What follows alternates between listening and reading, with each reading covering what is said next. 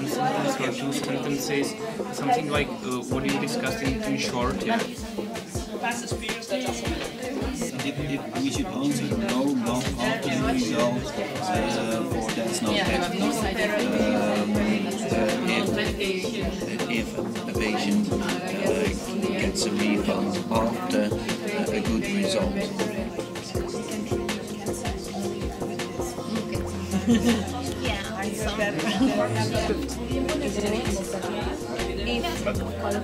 I think it's ethical if you don't have the patient first, no?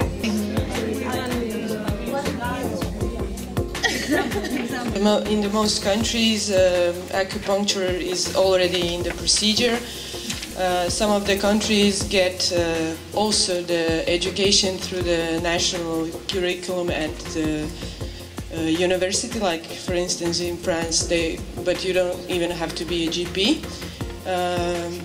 In contrary, in Italy, you have to be a GP, so you could do a doctor to do the acupuncture. Some insurances do pay it, like in Croatia, but the education is you have to pay it for yourself, and you can't do it in Croatia. In Spain, it's not covered by insurance, and it can be done, but it's on private basis.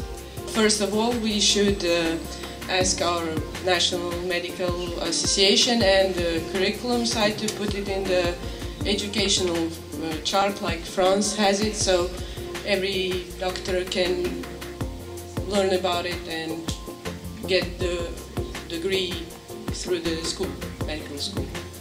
We try to read it without alternative, like if a patient profits from a medicinal treatment, an insurance company should refund a part of the money to the patient or to the doctor. And when we read it this way, we found it very unethical. For you shouldn't refund after the result is positive or the outcome is positive of a medicinal treatment, whether it is an alternative or not. We don't really know what alternative is, so we try to put the question to medicinal treatment. We had this sentence: it should be legalized for doctors to practice chem. Well, we were in the group of osteopathy and care practice and about this we agreed that in our countries is already something is doctors do this practice.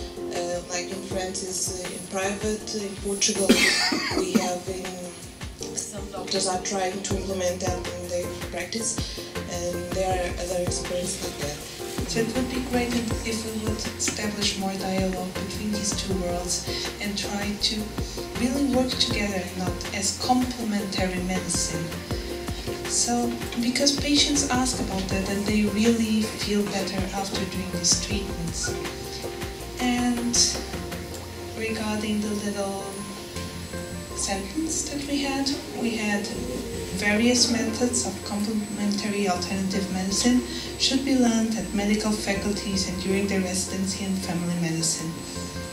So we thought that integrating them in compulsory medical education would help doctors to gain more knowledge about it, increase the acceptance, and so, as always, provide better care to our patients.